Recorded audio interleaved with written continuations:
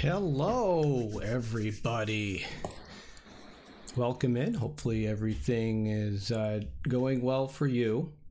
It's going pretty good for me. Today we have Alice here, and welcome. Please introduce yourself. Well, hi everyone. I'm really excited to be here. My name is Alice. I'm a PhD candidate in Tom Cronin's lab at the University of Maryland, Baltimore County. I am what I call a marine neurobiologist, which means I sit at the intersection between marine biology and neuroscience.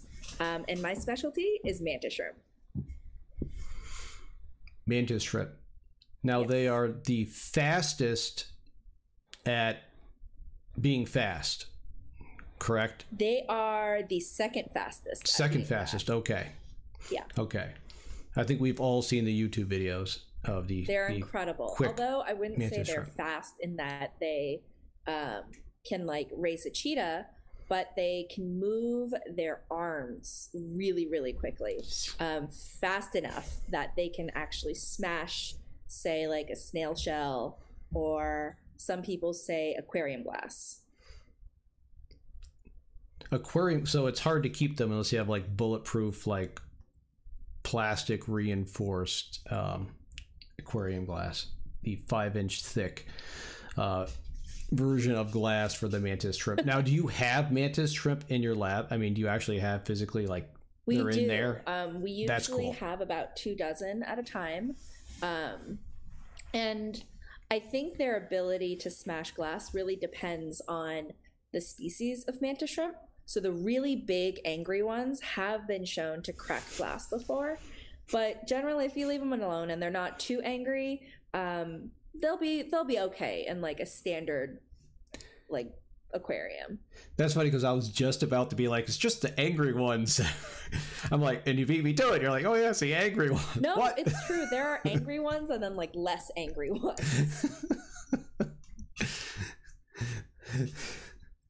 How do you know they're angry? Did you like do a survey on their mental health? And you're like, oh, you can hear them being angry because you'll hear like these snapping sounds, and it is them like hitting either the glass or the tubes that they live in, or God forbid each other. This is why we house them all individually. Yeah. they're not particularly nice to each other. Yeah, or there's a lot of fish that you don't put in with other fish or other marine life. It's kind of, bad. It's kind of like having a pet wolf and a pet deer. Yeah. Not necessarily good bedfellows. It's not going to turn out well. So let's go back to more of the beginning. Mm-hmm. What got you interested in science in general? I mean, what were your formative years, and then particularly mantis shrimp? So I think, like many biologists, I grew up watching Zaboomafoo, all of the David Attenborough documentaries, reading the magazine Ranger Rick.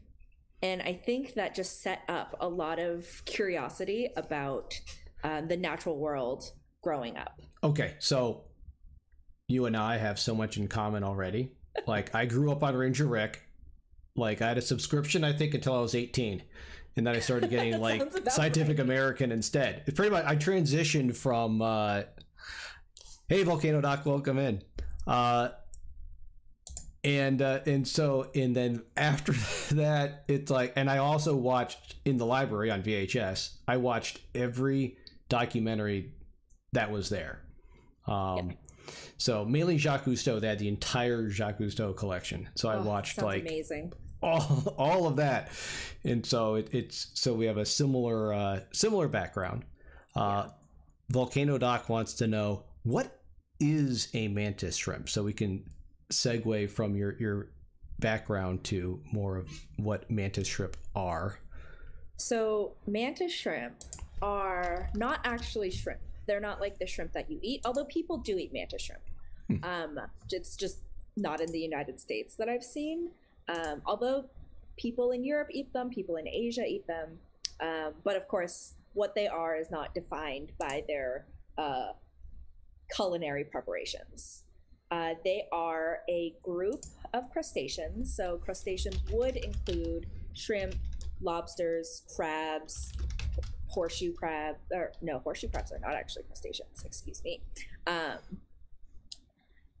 They are their own group, and they're primarily known for being very, very predatory animals in the regions that they live, which usually is in subtropical or tropical environments. They're very commonly found in around the Great Barrier Reef and the oceans of Southeast Asia. But you can find them in the United States as well. There's a couple species that lives off the West Coast and a couple species that lives along the East Coast. They're really well known for their visual system. So their eyes are really, really complicated. And I'm happy to go way into that because that's a little bit of my specialty. And they're also known for being, how do I put this gently? Punchers. They punch and they spear things. It was mentioned earlier that they have the second fastest movement of any animal that we know of, and the movement is of this arm that will break shells of snails and crabs, and like I said, sometimes aquarium glass. I hope that answers your question for what mantis shrimp actually are. I wish I had a video to pull up immediately, but if you go ahead and Google image mantis shrimp, it will give you a mantis shrimp. Won't give you a praying mantis, I promise. Which are different.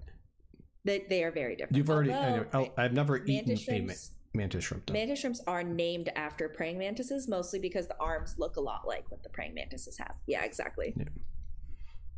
Yep. They reach out and grab them. Exactly. Yeah. So I love most. Actually, no, all critters that are in the water, especially the ones that tend to be kind of underrated. When I was younger, I always thought a marine biologist was, someone who studied dolphins. Like, that's what marine biologists do, right? Dolphins and whales. But when I was later along in college, I spent some time at a marine laboratory and met a PhD student there who was studying crabs. And I realized you can be a marine biologist and study all of the little crunchies and squishies that everyone else ignores in the ocean. And that's kind of how I ended up studying mantis shrimps. Cool. Well, I will bring up some pictures here in just a moment. Since Thank you. I'll just have to transition briefly over to. There we go.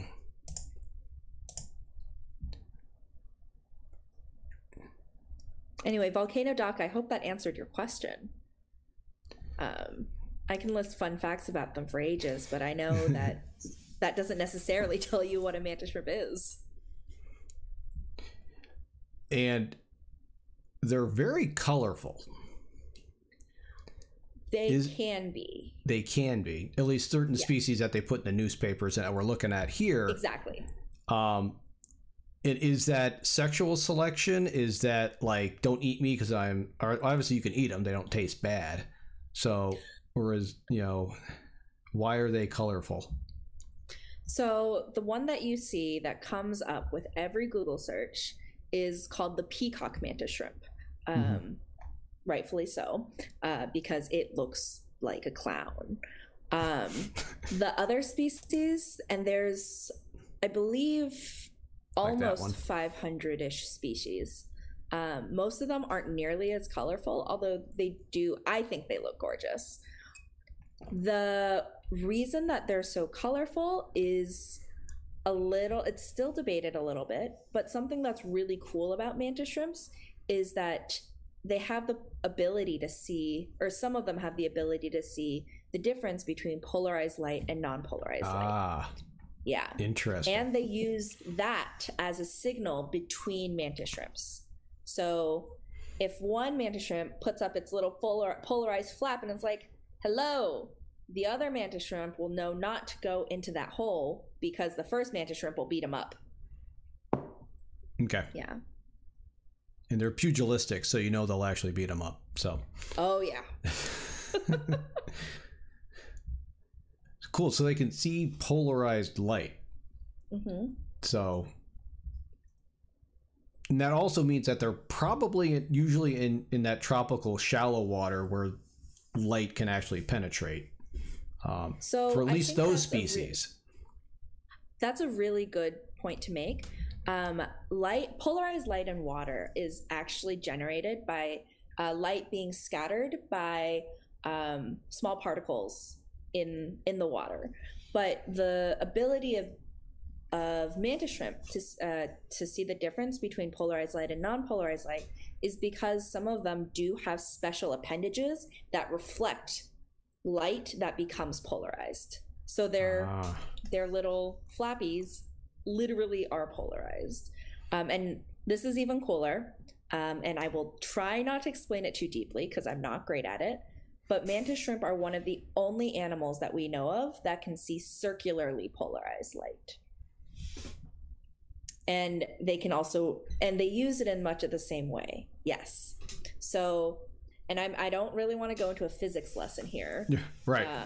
I'm not a physicist. But polarized light, for those of you who have polarized sunglasses, all photons, right? Photons, both particle and wave. The wave is in a certain orientation. And so polarized light is when all of the photons of the light, or a certain percentage of them, are all oriented in the same way. So all the waves are oriented in the same dimension. Circularly polarized light, how I like to picture it, is that wave goes in a little spiral, kind of like a slinky. That's about as much as I can explain it, because I will get called out for being wrong. Right. Quantum mechanics is, no one understands it. Hey, Rex, thanks for stopping in and saying hi. Hi. Good to have you here. And yeah, so the coloring on these is just fast. So it's a territorial thing, kind of saying, hey, I'm here, butt out.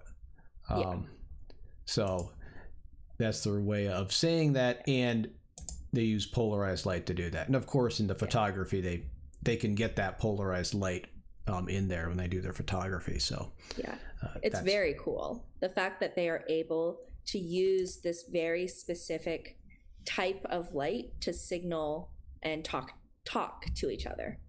Yeah, quote, talk to each other. Yeah. Right. Awesome. Hey, Krista, thanks for stopping in.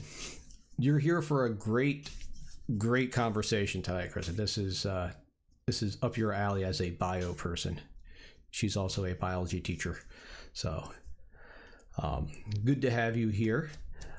Any questions about Mantis Shrimp?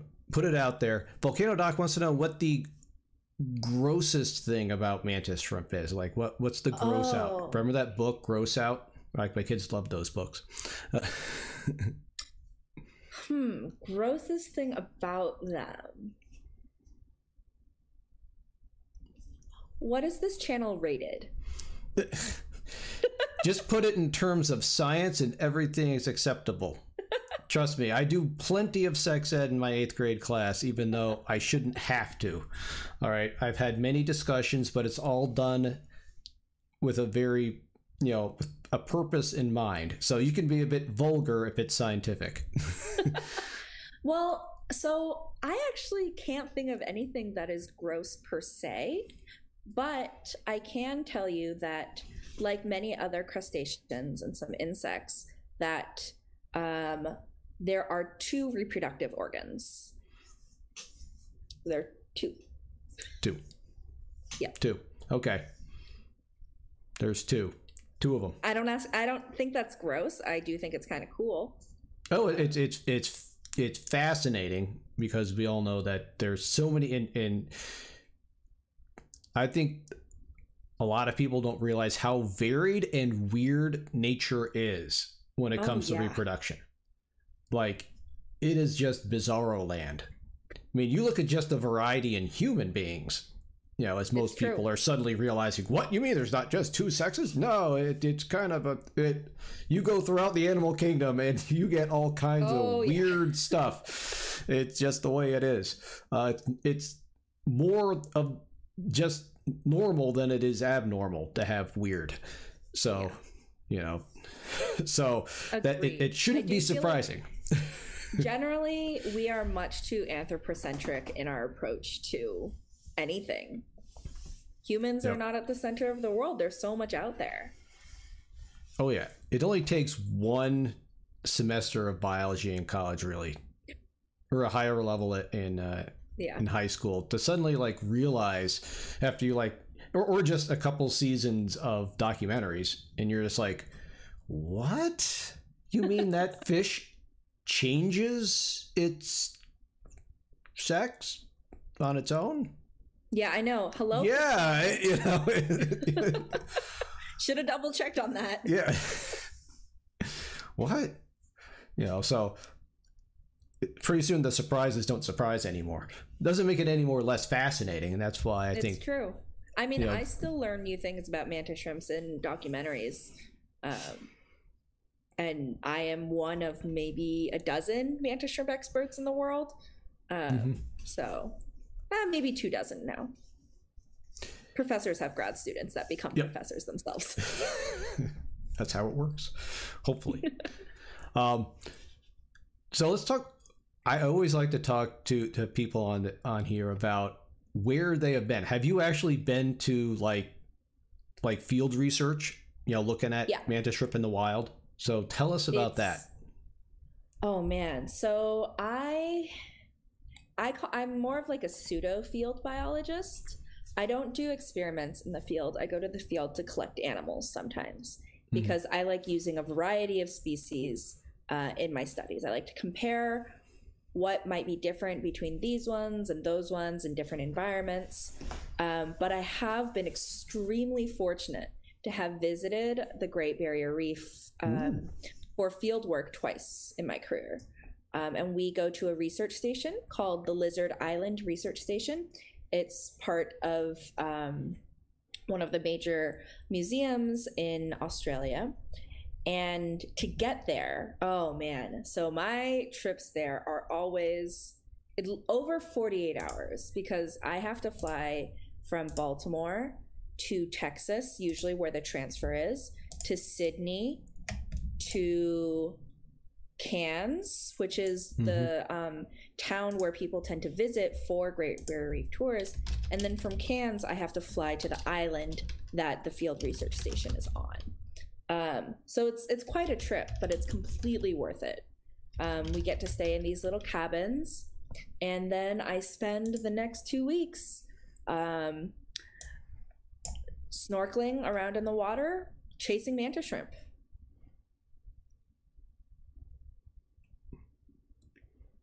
Some of them are live in the sand, and so when we do that, we what we call yabby them out. So we use like a pump and then pull them up with the sand and then sift through it. Sometimes we will, the ones that I work on live in rock rubble, and so we have a little net and then we literally chase after them. But I think the most fun is catching mantis shrimp babies. So these are the larvae that are part of the plankton, and they are phototactic, positively phototactic, and that means that they are attracted to light. And so in order to catch these mantis shrimp babies, we suit up in our wetsuits, stand in the water in the pitch black. We start this after dinner with a really, really bright dive light and a bucket, and we just wait for things to swim towards the light and we scoop them up. It's really fun because we find a lot of other really interesting animals along with the mantis shrimp babies while we're at it. So it's kind of like, I've done some entomology. It's similar where you get your light, your UV light out in a white sheet, and you see what shows up. And you That's just kind exactly what it's like.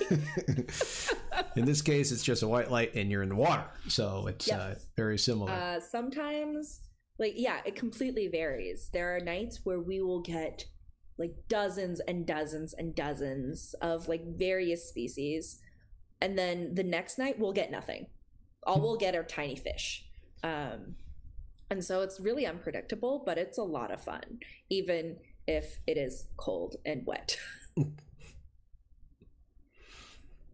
Cold and wet. But usually I can't imagine it's going to get very cold being how close you are to the equator at Lizard Island Research Station. You probably can't get that. That's true, but it can't we get too usually cold. go in our summer, which is Australia's winter. Right. Because we tend to choose times when the tide is really, really low to make our trips.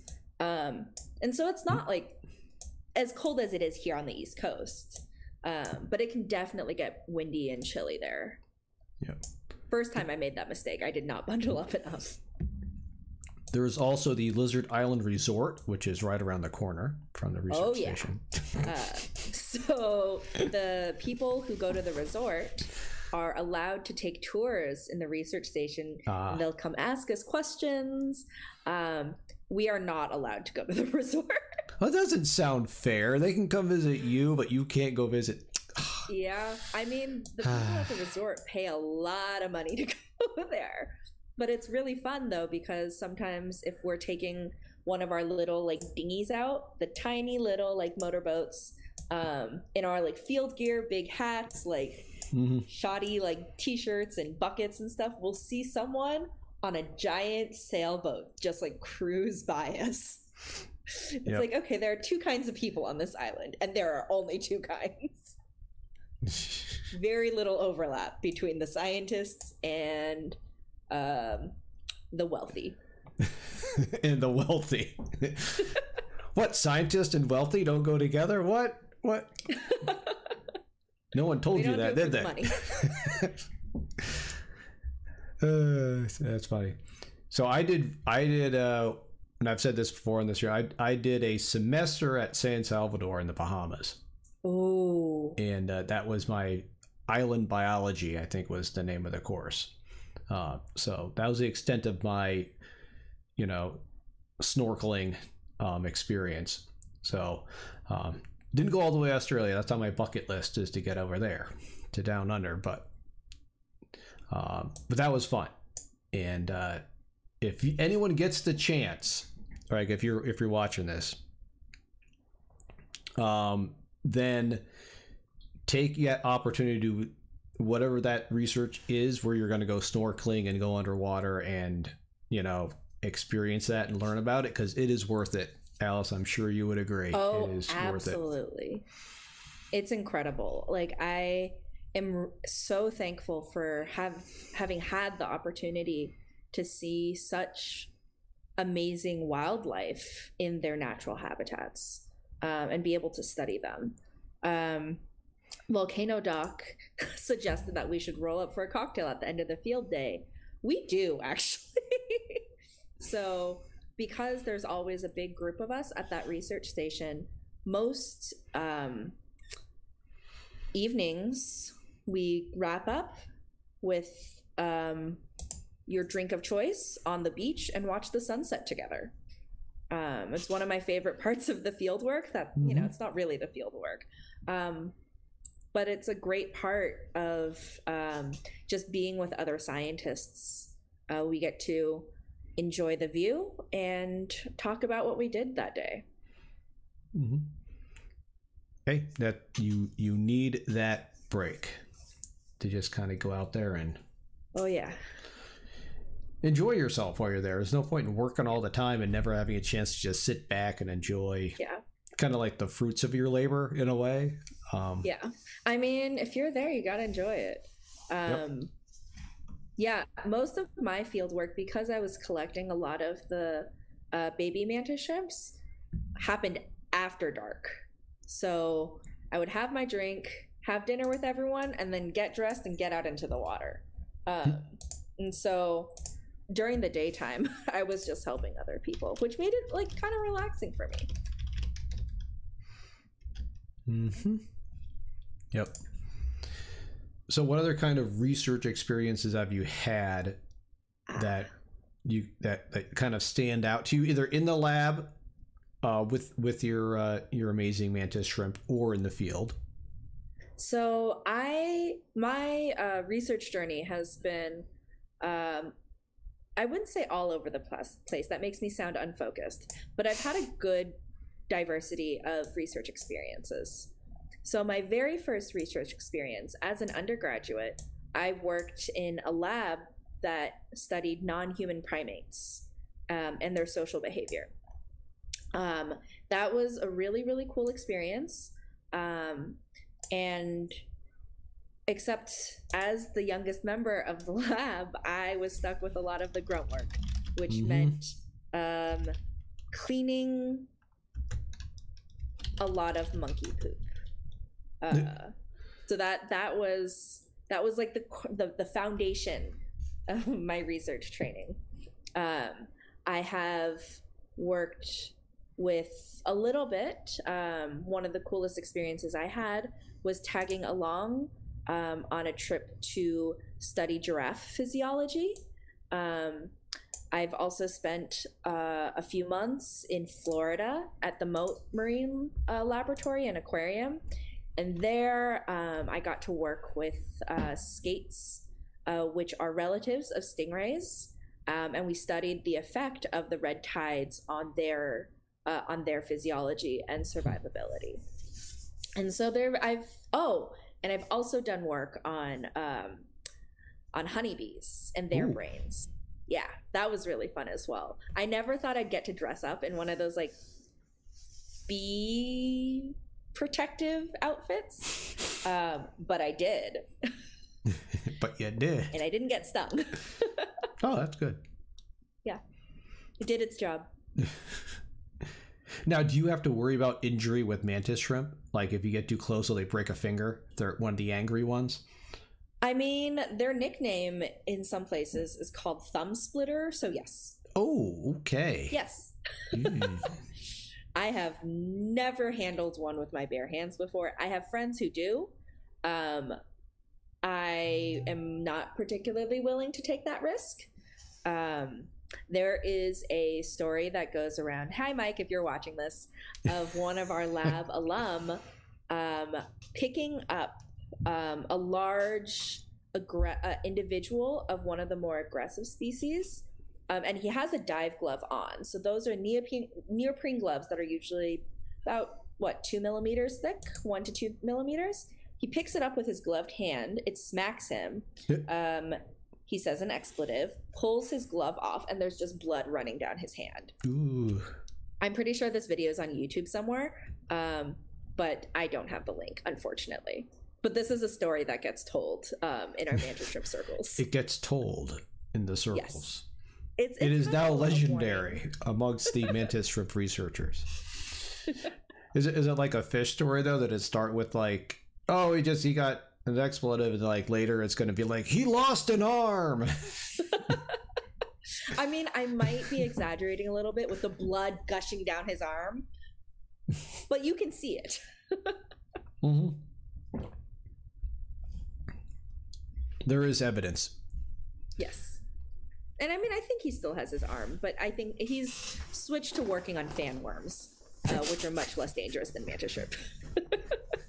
Still very cool, though, I will say. Sorry, that gives me like a Harry Potter reference, or it's like, oh, I couldn't work with the griffins, so I started working with the flobber worms. Yes. You know?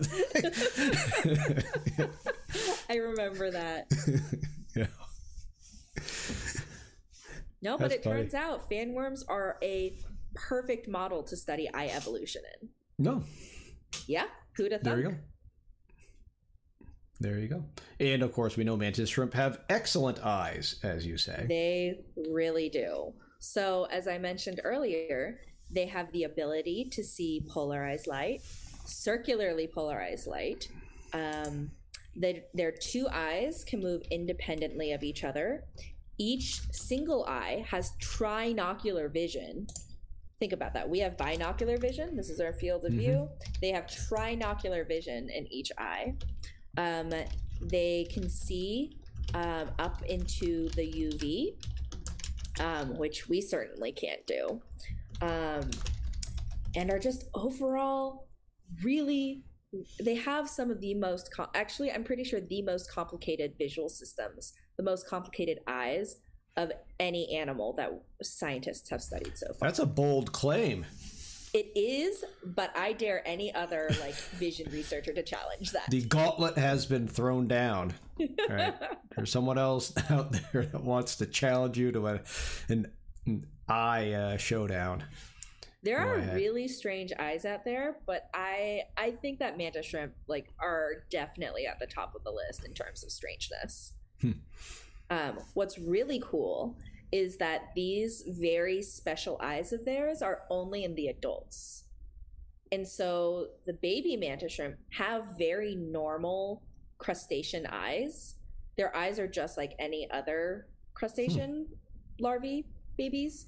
But when they reach the final stage of development, the adult's retina, which is the sensitive part of visual systems, generates right next to the larval one, and then the larval one disappears. But in addition to having two sets of completely separate retinas, they have separate visual processing centers as well. They have two separate brain regions for the baby eyes and the adult eyes. Isn't that weird? It's crazy. It's almost like they're two different living things. You know what I mean? All it's of it like is happening in that single eye stalk, though. Yeah, that's just that is crazy. It's not like they make a new eye. The eye is the same. The eye is the same. But the sensitive part, the part with all of the adaptations, so the retina with all of the photoreceptors, so the light sensitive cells, they generate a completely new one when they turn into adults. So it's I'm trying to think of something in humans that would be similar. It's not quite like baby teeth and adult teeth. No, not quite. But it's more of like if I had a baby eye and then an adult eye. It's like, oh, I've reached that age. This eyeball pops out almost, right? And then another eyeball comes in that's more advanced. It's like, oh, I see I got your adult eyes. Yeah. It's interesting because there's a lot of other arthropods, so insects, other crustaceans, that will change their eyes between their baby forms and their adult forms. So, for example, look at caterpillar. Caterpillar has totally different eyes than a butterfly, but they break down. Of course, like caterpillar, they cocoon and all that, breaks everything down, and then rebuilds it from scratch. All of this happens within the eye capsule that mantis shrimp have. So it's not their whole body, it's just within that piece. Right. Yeah. That's just, it's kind of bizarre. Now, are those eyes are they're very independent eyes then as well. Yes. Yeah. And can they can look separately. Yep. But at the same time they have stereo vision. You know, like you were saying. They can they can see. So, and like we have one like sensory, you know, it's in the back of our head, right? Yep. But theirs, they have like two of them that somehow communicate to convey what it is. They're an image out in their brain, I guess. I don't know. So like other arthropods, they have very, very similar, I guess, visual processing centers to insects. I'm not going to get too deep into the neurobiology of it, but it is like having, because they replicate that entire brain area as well. So at one point in their life, they have four brain processing centers for vision, 2 in each eye. So each eye has the baby retina and the adult retina. The baby nervous system, like visual processing center, and the adult processing center. And the same thing is going on in the other eye. Okay. Did I explain that okay? Yes. It's just, it's one of those conceptual things where you're just kind of, you know, envision this. Envision.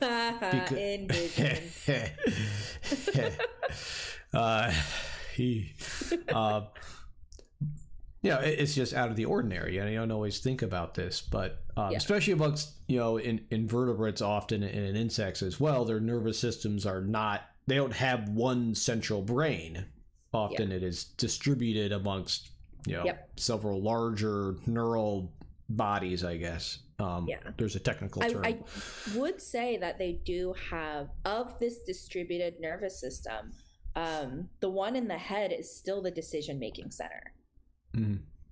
So it's not like many brains. I mean, it is more so than us, but they have like a decision-making center in their head, even if that decision-making center, that brain area, is still the same size as all of the other parts of their nervous system that are more distributed around their body. Cool. I mean, because you have to at some point you've got to make a decision, right? So you kind of have to a brain to make a decision. Well, you don't have to, I guess. We have, you know, reflexes as well, which are not. I mean, if you cut the head off of a cockroach, it'll still it'll function fine. It's just stimulus response, you know. Exactly. Like fine is subjective. It can't like decide to go eat, but it will still walk. If you poke it, it'll still fly. It just won't be great at it. It is very much just like reflex responses. All right. So what do you do in your lab? I mean, are you like, I don't know, just kind of describe what it is that you're doing currently. So my dissertation research is on mantis shrimp brains. Which sounds like a punchline, and it kind of is.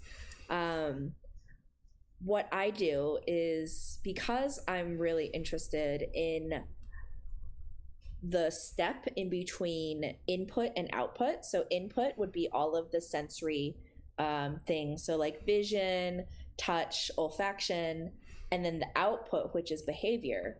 What's in between all of that is the brain, right? You have to figure out what all of the sensory information is, calculate what you're going to do about it, and then feed it back out. And so this integration part is what I'm really interested in.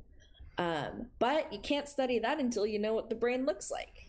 And up until recently, no one had looked at what mantis shrimp brains look like. And so what I do is that I remove the brains from the shrimp. So this is a sacrifice that unfortunately does have to be made. And I apply different sorts of dyes to them to see what the structures are. And how the structures are arranged and how they're organized can tell me a lot about the type of processing that might go on in shrimp brains. So, for example, oftentimes the higher the level of organization seen in an insect brain is correlated with how complicated their behaviors are. However, if it looks like a mess of spaghetti, it's probably not going to be a very fancy animal. That's like comparing a praying mantis to a silverfish. All a silverfish does is run around on your kitchen floor. Praying mantises have much more elaborate behaviors, right? They got those big eyes, they got like the poses, and then they got the eating their mates.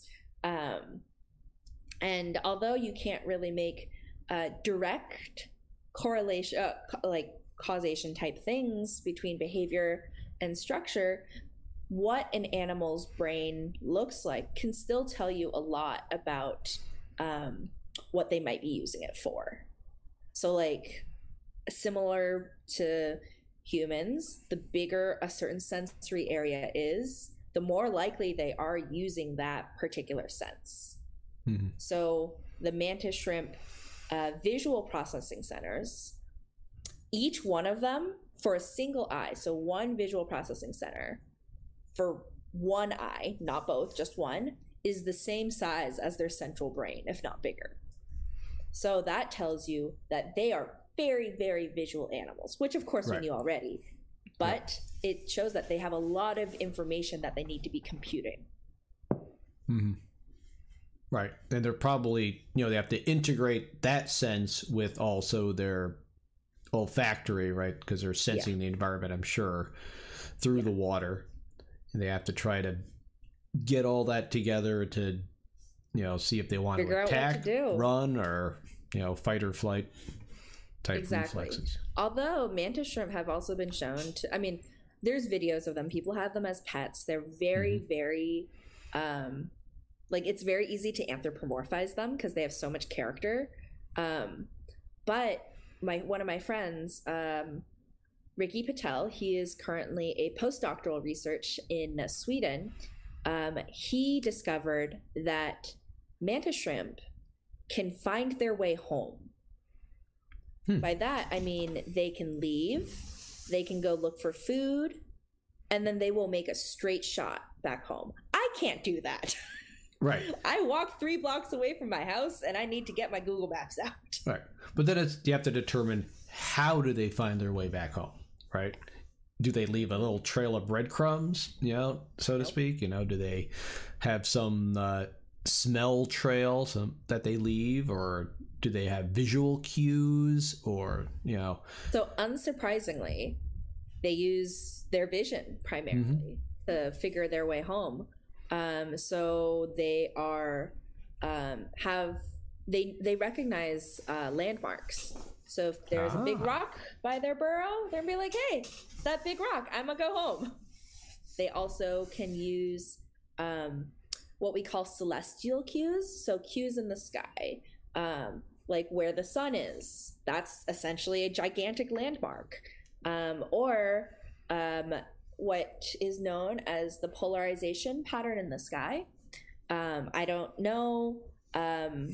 So we've talked a little bit about polarized light. Polarized light can happen, light can be polarized, reflecting off of things. But inherently in our sky, there is a band of differentially polarized light that insects have been shown to use to navigate, and now mantis shrimp. So if it's really cloudy that day, like completely overcast, they can't use that signal. But because it's across the entire sky, even if there's some clouds around, they can use this pattern to help them navigate their way home. What's even cooler, though, is that without any of these signals, without a landmark, without the sun, without the sky, they can still find their way home. Like they've calculated internally their way back. This is called path integration. And humans have terrible path integration. Yeah, I know. Yeah, awful. If you've ever parked at the mall, you know you have terrible path integration. I mean, there's still a degree of error, but they will still roughly go in the same direction, and they will know exactly like roughly what distance to stop at to start looking for their home. It's very cool. That is very cool. Shows the limitations of our own brains when compared to the mighty Mantis Shrimp. Yeah. They 100% have navigation over me. I can't. My spatial awareness is awful. I admit it. But I can do research. They can't, or at least I don't think they can. Now, do they remember things like people type of things or like situations? Ooh. Of course, they have some kind of memory. So, like obviously, like like a Skinner box kind of thing. I mean, I'm sure they have some kind of memory like that. Like, this thing always pokes me. Stay away from it.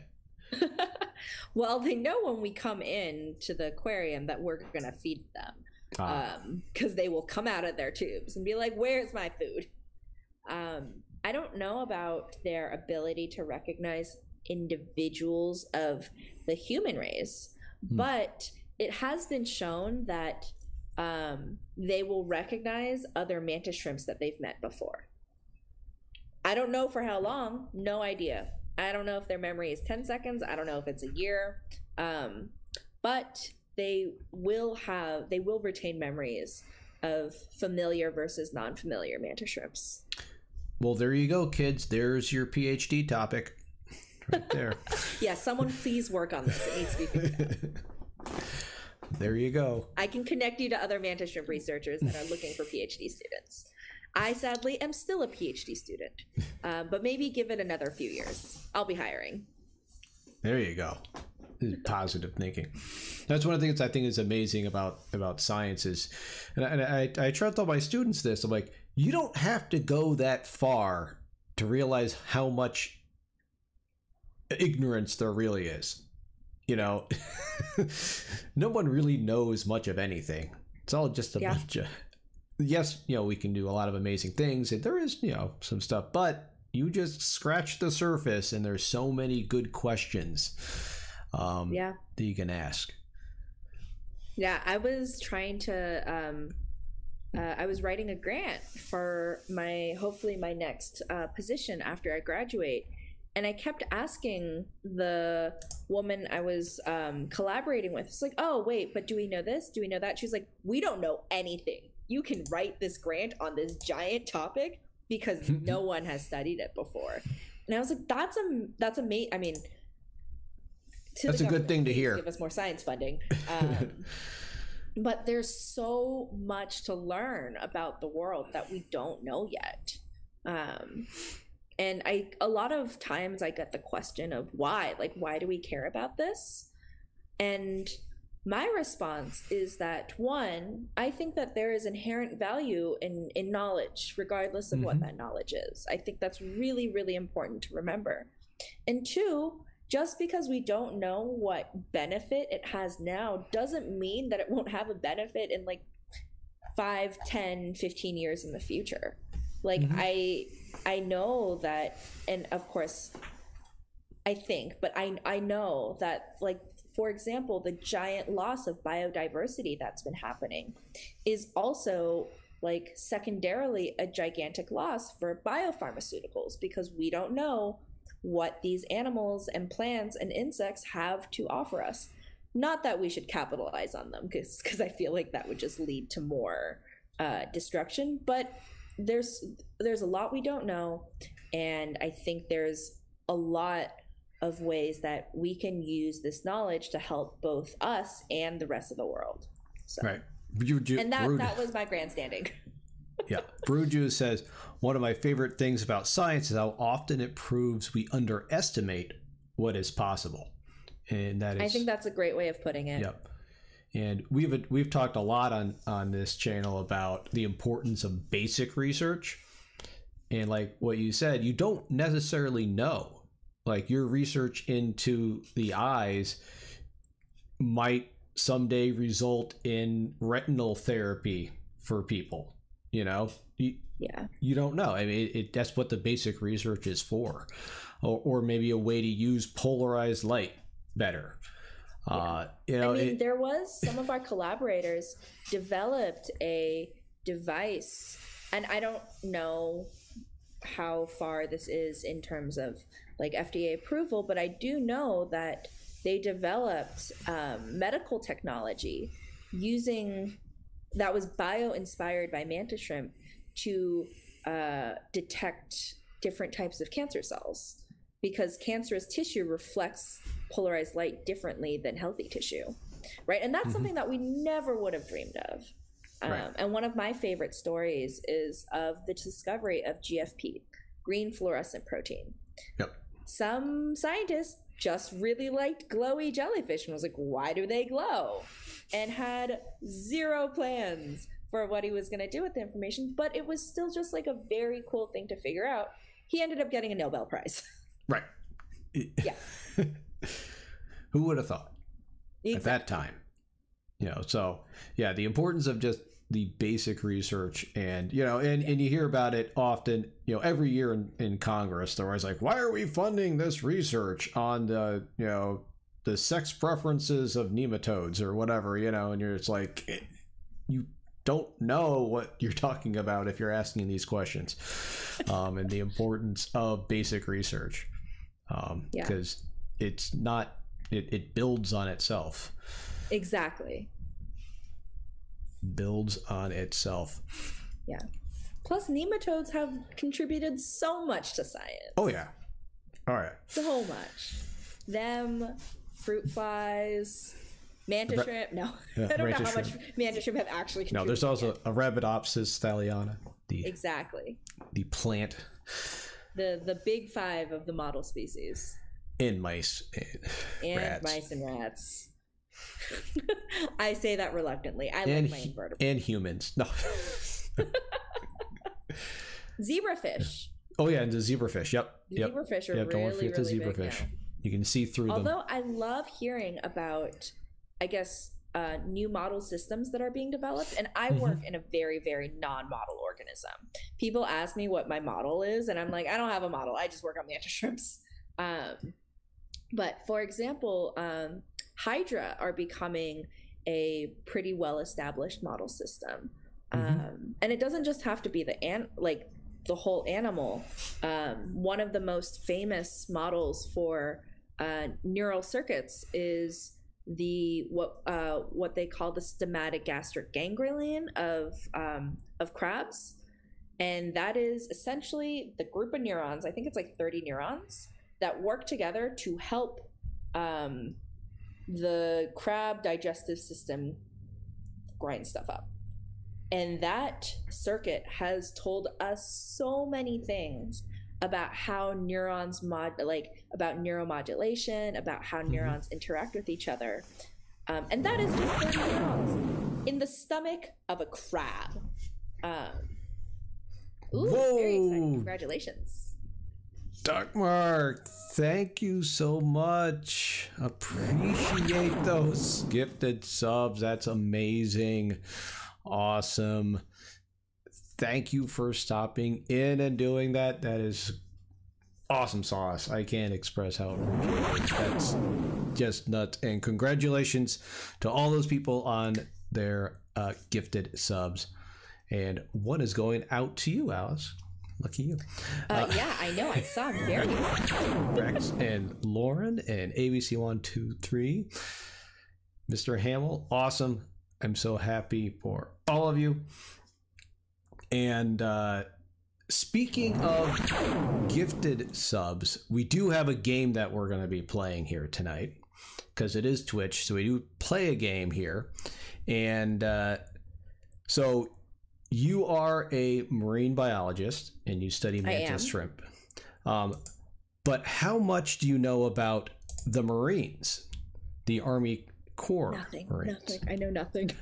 Well, we're going to find out how much nothing you actually know. So I got 3 questions for you about the Marines. Okay. If you get 2 out of 3 right, we will do another gift sub for someone in chat. So, are you ready? Oh my God, pressure is on. I am ready. Okay.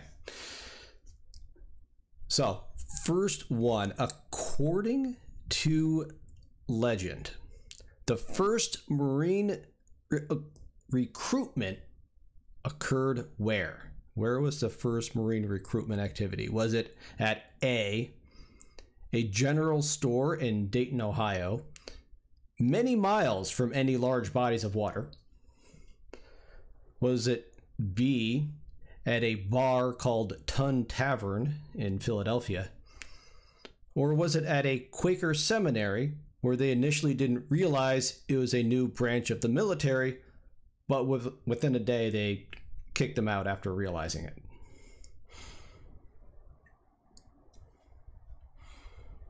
I feel like I'm on... Wait, don't tell me. Right? Yeah, I steal all my good stuff from other places. Okay. So I really want it to be C, but my gut feeling is that it's B. You are correct. It is B. Yeah! The first Marines were recruited at Tun Tavern in Philadelphia. Love it. So, see, you said you knew nothing about Marines. You're doing pretty good. I'm using my powers of deduction. Awesome. All right. Question 2. Okay. Marines are known for their speed and efficiency of deployment. Much of that depends on their very specialized gear. Which of the following about their gear is true? Is it A, the Marine Corps is the only branch that has its own specialized boots, which can easily be removed in water as needed? Is it B, a 6-inch knife, fins, and swimsuit are standard issue? Or is it C, that they carry $14,000 worth of gear, which does not include the night vision goggles?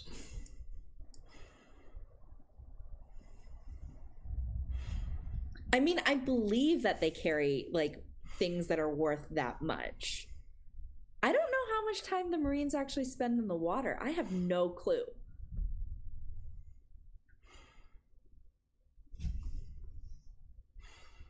I don't think it's B.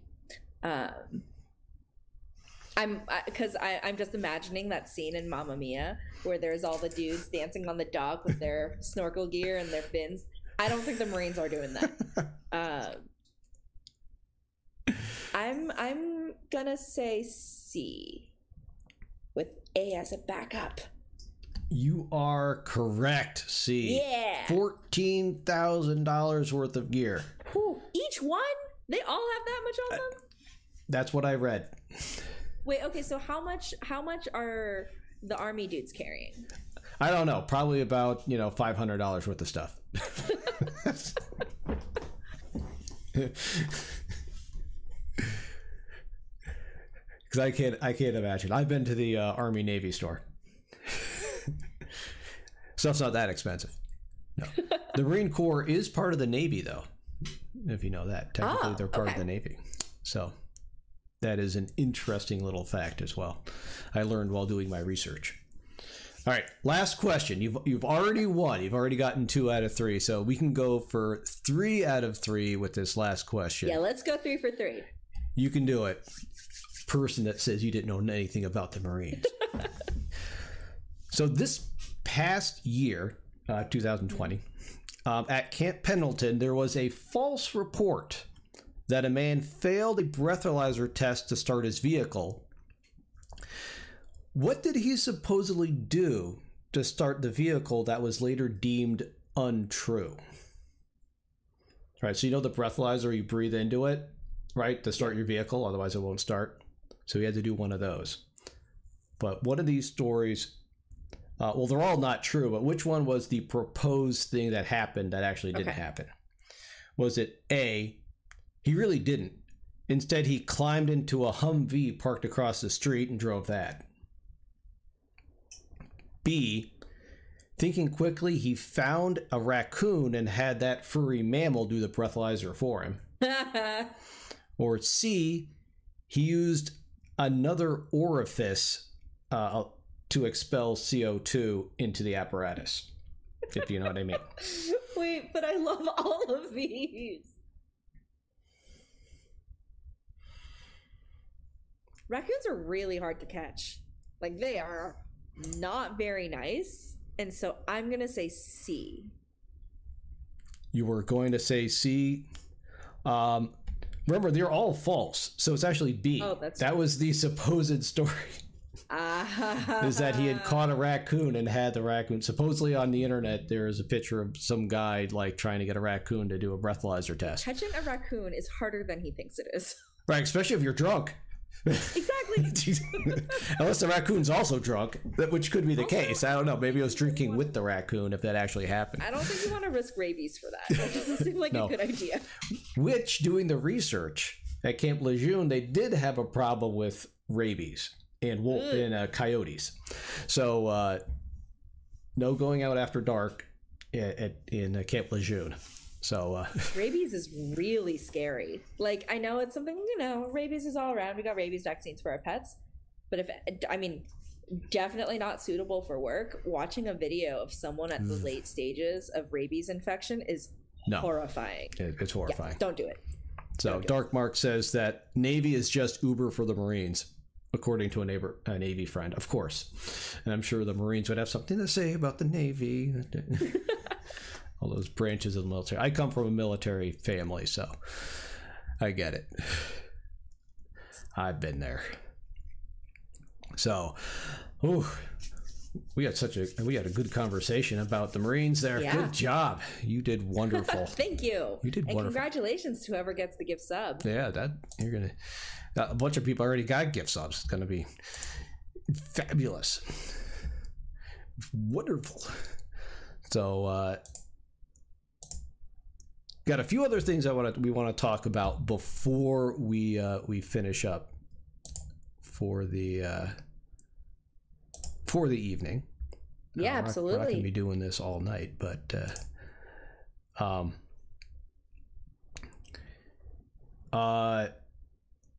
we talked about basic research already.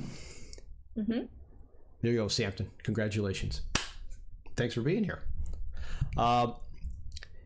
What other research interests did you have besides like Mantis Shrimp? Were you like going some other direction? You talked a little bit about it, but or do you see yourself in the future? Because sometimes people do this, especially when they become postdocs, like kind of taking a right turn and going a different direction. So when I was in college, I was convinced that I was either going to A, go to medical school, or B, study developmental neuroscience.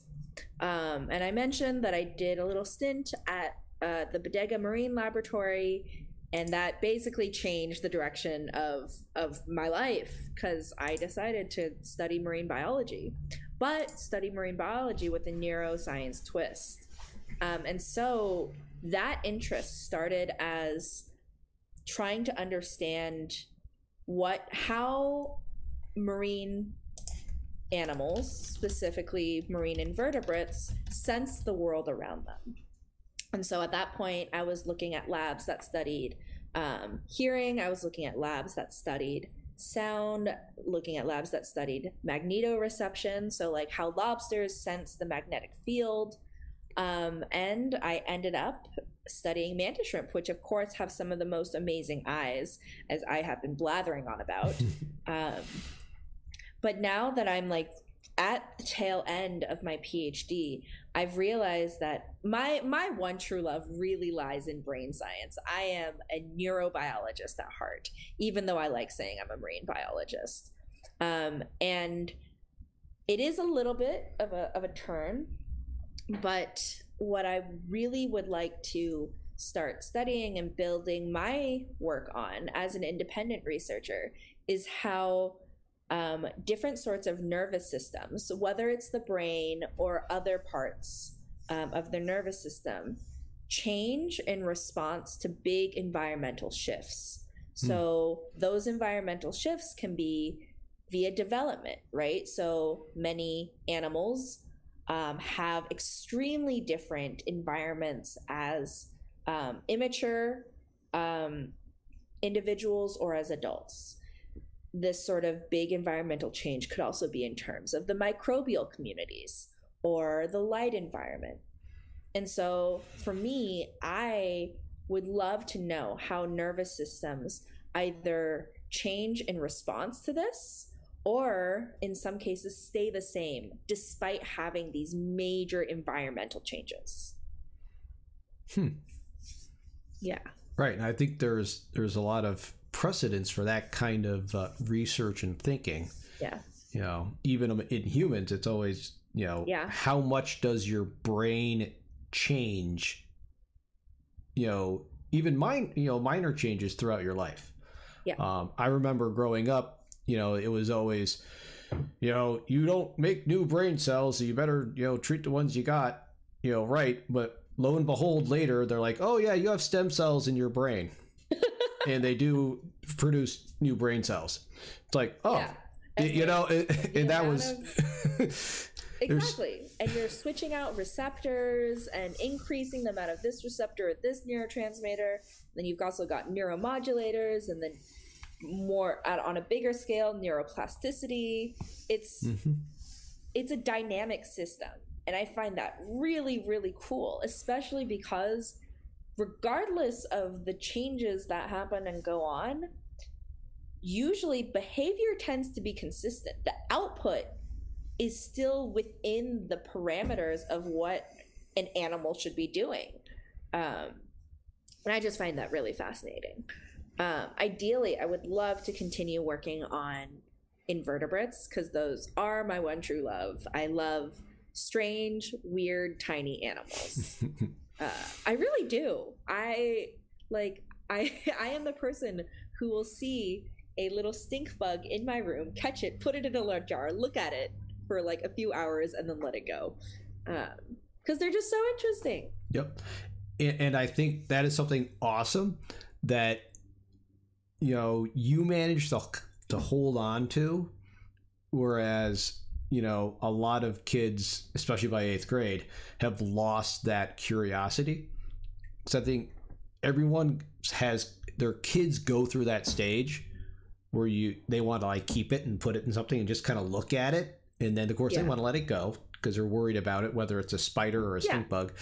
And, you know, and for some reason, a lot of people lose that innate sense of curiosity, especially by the time they turn 13.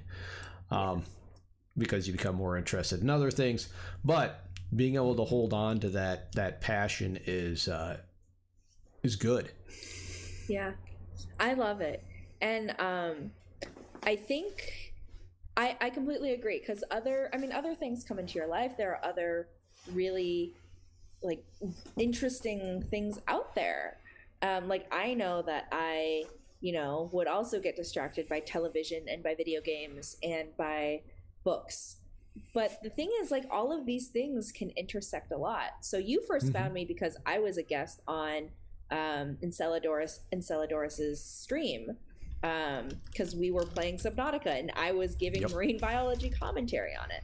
A lot of this sort of curiosity can be dispersed to everything that you're interested in. So I think a lot of it is just about reigniting that, making people remember why these things are so cool. Yeah. And do you ever read, especially like speaking about books and distracting you? I mentioned it before. My kids loved the Gross Out series of books, and we might still have some in my house somewhere. And I don't know if you've ever seen those, but it's basically just those bizarre and interesting animals, you know, that do like gross or really weird things. My kids loved reading those. So if anyone's ever looking for good, nonfiction science for kids, those are great books. I don't think I have those, but I'd love to read them now. What's really funny though is that when I was a kid, so I loved Ranger Rick. I loved watching these documentaries. Yep. But I was terrified of insects, which is ridiculous because right. I end up studying in like arthropods anyway. My mom has so many stories of me like running screaming out of a restaurant because there's a fly on the wall. And it's absurd because at one point in my life, I studied jumping spiders a couple years ago. And my mom literally laughed out loud and was like, "You're joking." And I was like, "No, I'm actually studying them right now." She probably thought that was funny. It's like, it would be like my youngest daughter suddenly deciding she wants to be a chef that cooks mainly with broccoli. Be funny. And Brood Juice, if you want Subnautica, Friday nights I'm still doing a playthrough of Subnautica with Vinny HD. That's still ongoing. So stop in then. We have a good time.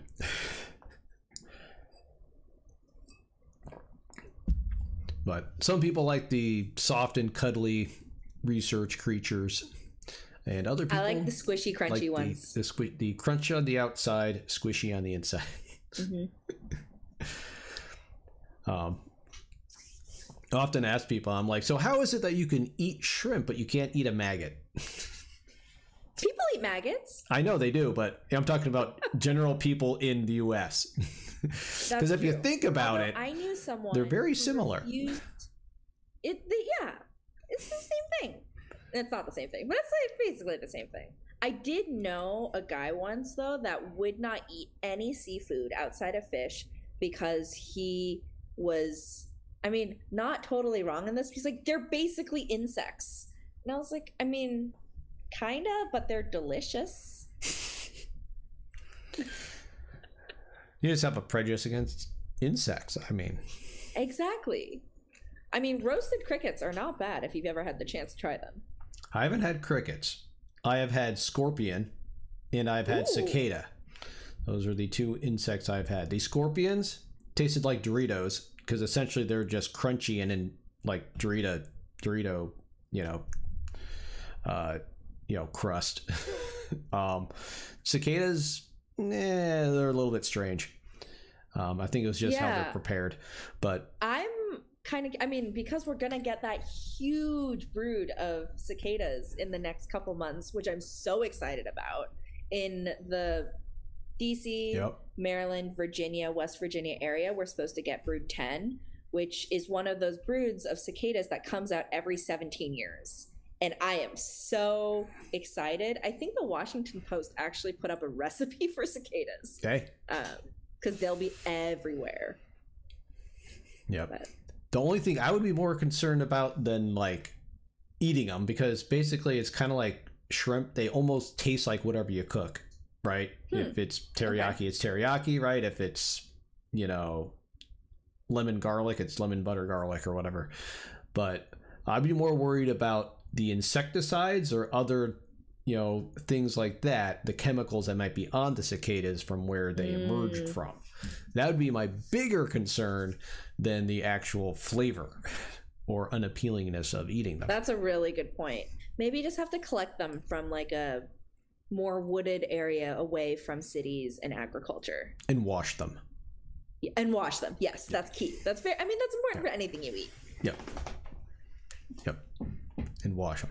Okay, now that we've just grossed out, everyone that was here, they're like, oh my God. No one commented on that, though. I'm surprised. That entire conversation about eating, cicadas. I forgot who it was. There was someone had this postulate, and I always think about it, that one of the first things that humans do when they encounter a new type of animal is eat it. That doesn't surprise me. Honestly, I'm a little surprised that no one in the chat or you has asked me if I've ever eaten mantis shrimp. Because that's one of the first. I usually get two questions. I wasn't going to go there. One, have you ever eaten mantis shrimp? And two, how big are they? Those are the two most common questions I get asked. Mm-hmm. So answer to one, yes, I have eaten them twice. Once in Japan and once in Australia. It tastes like, you know, shrimp, except the texture is a little softer and it's a little sweeter. I didn't love it, actually. But apparently it's really good stir fried, but I haven't had it prepared that way. And two, size wise, they can go from really, really itty bitty to the size of your forearm. So mantis shrimp, depending on the species, can get really, really big. And those are the ones that you don't want to pick up with your hands. Oh no, I can't imagine. No. So they almost get up to like lobster size, basically. Oh yeah, sometimes bigger. Wow. That's the one that I ate in Australia, was one of the really big ones. You dip that in butter, it's got to be good. Anything's good in butter. Uh-oh. Jess says that there's a raid coming. Ooh, hey Jess. It must be the D&D raid from Lantern Noir's channel there. So, as I said, they were playing some good old D&D. I was watching that earlier before I came up here for this stream. So I'm trying to build a computer in my basement, because this is generally my daughter's room, her computer room. So I'm trying to build another one so I don't intrude on her, because she's, 13 and she needs her space. But things have been crazy because my wife broke her ankle over the weekend. Oh no. Yeah, and like 3 bones, right. And so the whole family life is just kind of like flipped on its head a little bit. And so things are a little bit crazy. So like I was going to finish building that computer, the last couple of days, but things get piled up and whatever. But it's not the end of the world. Heck, it's just a computer. But that is an ongoing process. So at some point in this stream, here he is, Lantern Noir. Lily. Here he is. Sorry. Hey, Raiders, welcome in. We are talking about Mantis Shrimp. Thank you for the raid, everyone. How was D&D? Did anybody die yet?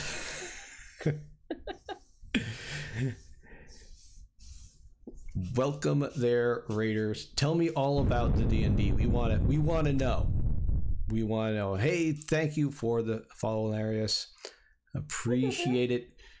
Alice is telling us all about the awesomeness of the Mantis Shrimp. They're pretty cool. I was there for your character development. I was there for that when you were first developing them. I like the librarian barbarian.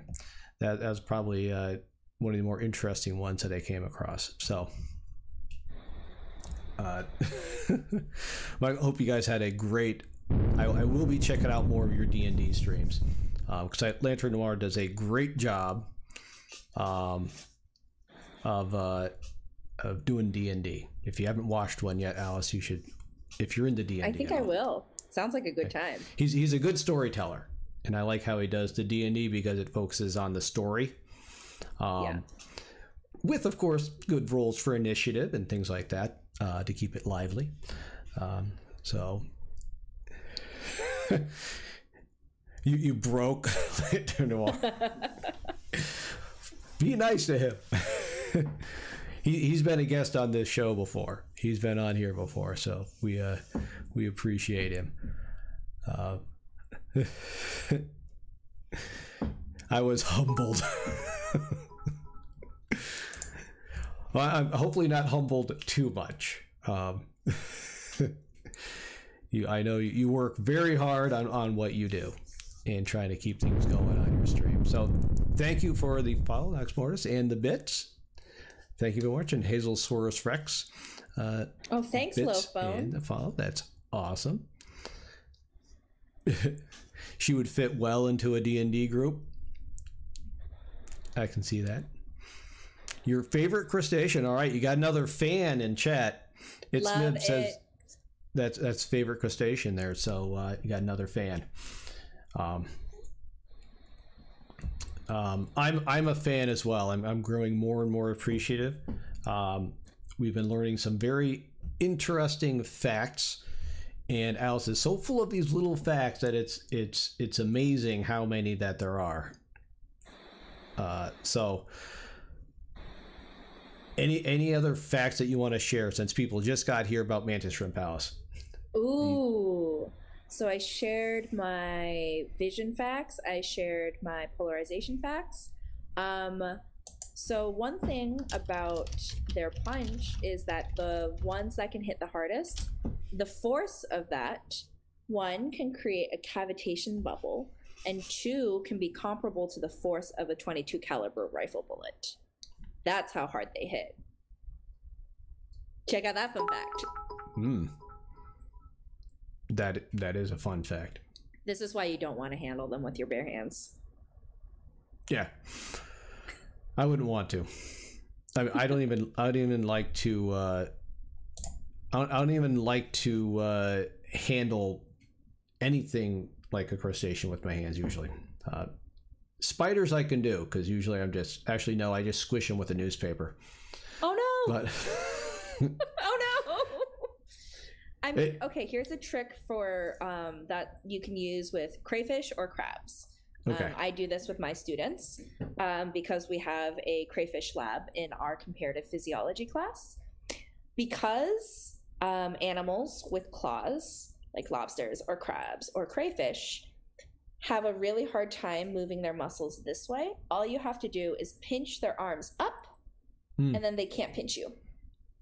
So I would put your fingers right below where their claw arms start, push them up so they go from this to this, and you're good to go.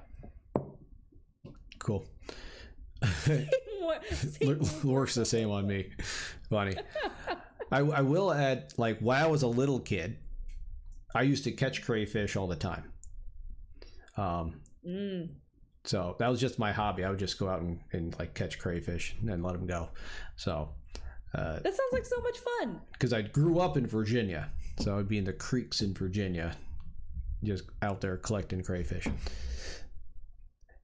Of course, that's where I developed my my social skills by myself in the woods with crayfish. With crayfish, not necessarily the best way. Is crawfish and crayfish are the same thing? I think that's regional. Yes, and crawdads, and I don't know. There's probably different species, but oh yeah, but I think broadly those names apply to all of them. They're talking about. Those are also delicious. I love a crawfish etouffee. You know, I've never really gotten into like crawfish foods. They always seem like so much work. I really like foods that you work for. So I like crab. I like crawfish. I like. Oh, those are all crustaceans. I like pistachios. You got to work for pistachios. I will say, since we're talking about food, something else interesting that I learned. I went to China in like 2003, and one of the interesting things was a lot of times they didn't peel their shrimp. You just ate it, shell and all, and that was just the way it was served, and it was deemed healthier that way, just because you had so it like you just got used to eating it with the shell on. So you didn't have to work for it then, you just ate it. Yeah. I think that depends on how you cook it, because if you fry it like crispy enough, it basically is like, yeah, it cooks really well, and then everything is just crunchy instead of just like getting stuck in your mouth. Right. Yeah. That sounds really good. Right. The fried shrimp, you eat it, all the crunchiness makes it better. Exactly. I love some crunchy foods. In Sweden, they do crawfish feeds, which is surprising at least it was surprising to me in some places in Scandinavia. But. Yeah, you would think all they would have is just, various varieties of fish. No, it's like a big summer thing. And then you can get like, if you go into the party stores, they have decorations specifically for these crawfish feeds. Huh. Wow. Yeah. I learned something new. And Celodosaurus asks, have I been to Sweden, Alice? Yes, I have been to Sweden. I've been to Sweden twice. Wow. There's a reason. What is the reason? She's asking for a did I like it? I did like it. The food was okay, but I liked Sweden a lot. What is going on in the chat box?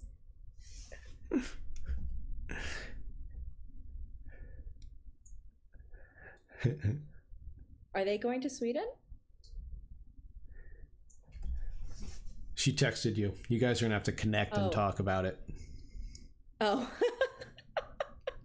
Loaf bone, you're not being that bad. I will say, like, a lot of people are here that haven't been to this stream before. I often have my students in stream, so that's why it's usually for like, oh my god, the mods on this stream are crazy. A lot of times I teach mainly 8th grade, and they'll stop by because they stalk me and they hunt me down and find my stream. So that's why I totally keep it, pretty clean. If we talk about dirty stuff, as we mentioned earlier, it'll be in a scientific concept for educational purposes. Because we know 8th graders are very, interested in all things having to do with certain things. Yeah. Worst moderation on Twitch. Thanks, Uncle Bill. Dat hormones. Yep. But unfortunately, it's one of the things you miss out during COVID teaching, right? You don't get that. They're just not as open asking those questions because they could be in their house with their parents, and so they don't feel as open to asking questions of a teacher that they wouldn't ask in front of their parents. You know what I mean? So it's kind of, kids will ask certain questions that they won't at home and in school. Yeah. You got some questions there. Can you see those, Alice? Yeah, I see them. Okay. So Enceladiosaurus asks, what is my favorite unexpected fact about mantis shrimp? I know that I talked about this already a little earlier, but one of my favorite facts is the fact that they completely rebuild their eye between their larval stages and their adult stages. That is bonkers to me. And would I get a mantis shrimp tattoo? Asks Loafbone. My mother has said she would disown me if I ever got a tattoo, so probably not. I'm not lying. She probably would actually disown me.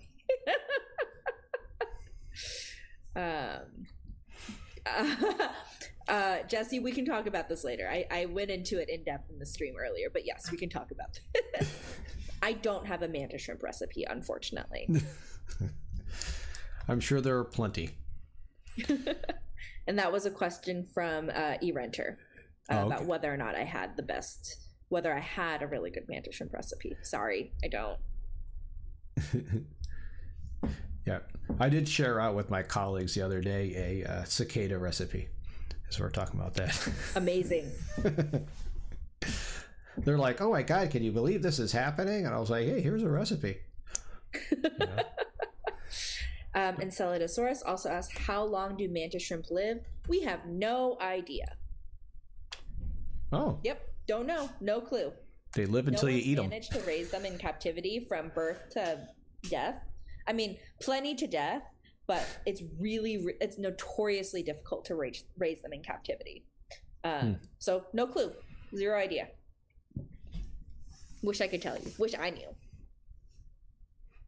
Okay. And why is it so hard to raise them in captivity? So like a lot of other crustaceans, they spend their larval stages in the open water as part of the plankton. And that is an area of environment that we don't know a lot about, especially in terms of what they eat, what different concentrations are of various compounds, the oxygenation. We don't know whether or not the movement contributes to their development. That's just something that is almost impossible to study. And so if we don't know that, we can't replicate these same things in the laboratory, which means that when we do somehow magically get baby mantis shrimp, they, there's a lot of eggs, a lot of them will hatch, and then they'll just die off, like stage by stage, which is really unfortunate, but we just can't provide the same environment that they would have in the wild. So it's unfortunate. Oh, thank you, Loafbone. And whether Enceladiosaurus also asked if this is true of a lot of marine life. I think marine life is extremely diverse. So I think that's hard to say. But a lot of aquariums have pioneered methods for raising, say, jellyfish and seahorses. And that's not something I would recommend anyone do at home.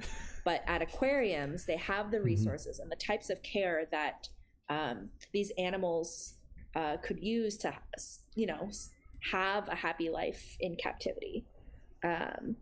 So, well, thank you, Loafbone. I'm not sure if I would be great at a water world, but... And Enceladiosaurus, how do mantis shrimp communicate? Jesse, where were you like half an hour ago? Just playing D&D. We went over that.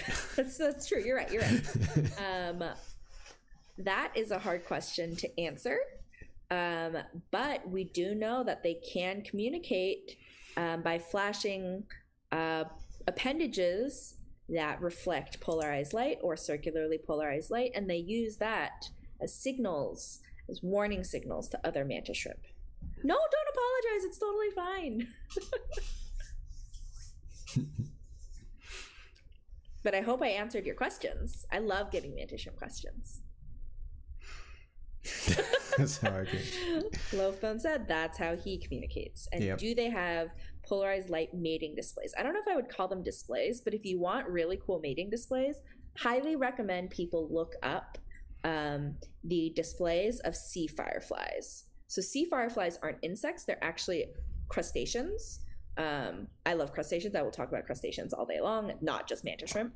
But they are bioluminescent and they make patterns in the water to as mating displays, which is very, very cool.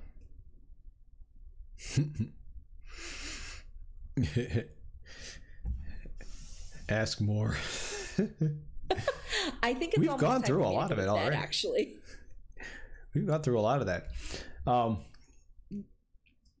So we are going to be wrapping things up here in a little bit. Was there anything else that you wanted to talk about tonight, Alice? Well, I think we covered a lot of ground. But I think there is a link in the chat. Feel free to follow me on Twitter. I'm always available for science questions. And I had a great time tonight. Thanks for having me. Well, thanks for being here. Yeah, and the VOD will be up on YouTube later. I don't know if I'll get it up there tonight. I might want to edit it up a little bit. But yeah, it'll be up there. It will be up there. Yeah, you missed the quiz, Uncle Bill. Usually you're here for the quiz and you missed it this week. So I did. I passed. Yeah, she won. It was awesome. Didn't think I was. I thought I was going to get 0 out of 0. Yep. She proved she knows a lot about the Marines. And I think that is all I will ever know about the Marines. So, yeah, Jess, remember when I asked you about all the questions about Sicily? She did good too. That was a funny one. Wait, what does Sicily have to do with astrophysics? Well, that's where in mythology, the Titan Enceladus was underneath Mount Etna. So see the connection there? Nice. Yeah. Hey, Butcherati123, thank you so much for the follow. Appreciate that. It was so hard. I don't think it was that hard. It's supposed to be hard, but fun. All right, so we're going to raid someone. I'm not sure who yet, but we'll raid someone. Let's see. Is Lantern Noir still streaming?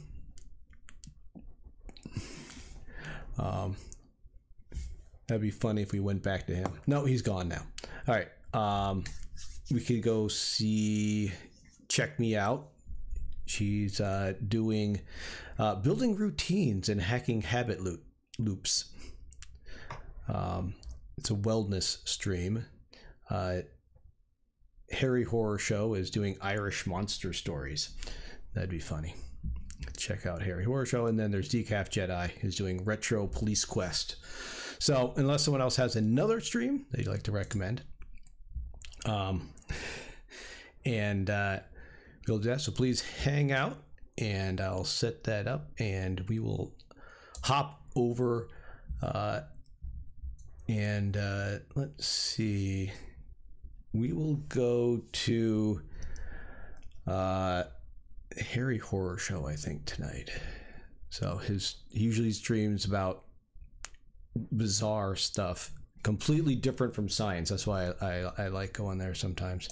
A complete non-science. Yeah, Mr. H is live too. I don't know if I know Mr. H. Is that Mr. Horologist? So if you want watch repair, let's see. Go here. And let's see. And we will go to Raid Train. All aboard.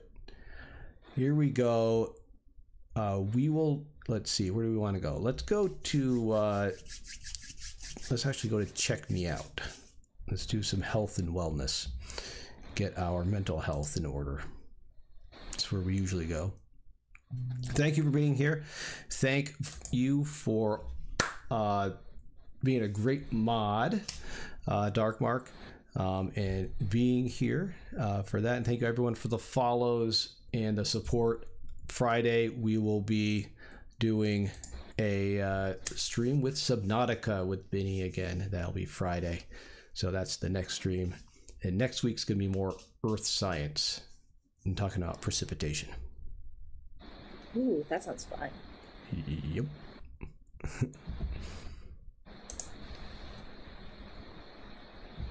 All right.